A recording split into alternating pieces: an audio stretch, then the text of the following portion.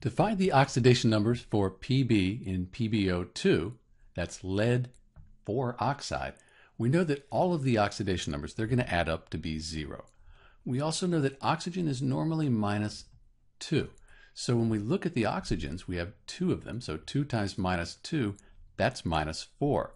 So to balance out that -4, so we have a total of 0 for the compound, this has to be a +4. We call it lead 4 oxide because of this +4 here. That's where the 4 comes from in the name. We could also do this algebraically. Since we know everything's going to add up to 0, we'd say that's x plus 2 times the -2. That's a -4. So we add 4 to both sides. That cancels the 4 out. And x equals +4, which is what we found for the oxidation number for lead in the first place.